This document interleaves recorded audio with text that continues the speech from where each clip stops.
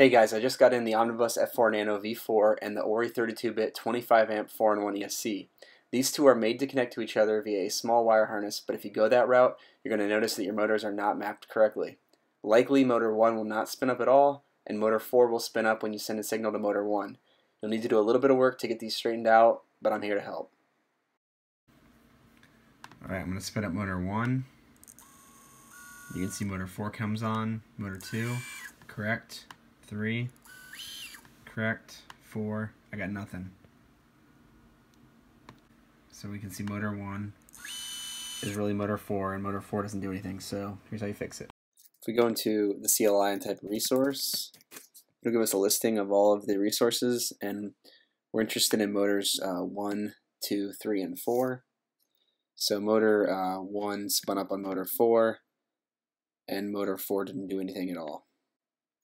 The instructions that came with the Ori32-bit 4-in-1 basically said to swap motors 6 and 4, so that's what we're going to do. So motor 4 is A02 and motor 6 is A08. So what I'm going to do is I'm going to set motor 6 as A02, which is motor 4.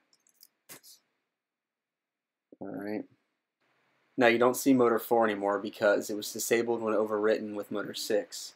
Now I could set 4 to what 6 was set as to swap the two, but we already know we needed to swap motors 1 and 4. So I'm going to skip that step. I'm going to go ahead and set motor 1 to what 6 started with, and I'm going to set 4 to what 1 was set to, and everything should work.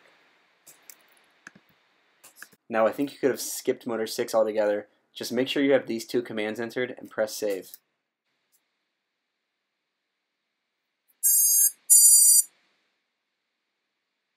Alright, then we go to the motors tab and spin up motor 1, motor 2, motor 3, and motor 4.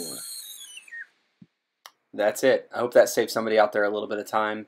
If this video helped you, please give me a thumbs up so others can find the video, and please consider subscribing if you like videos like this. Thanks for watching.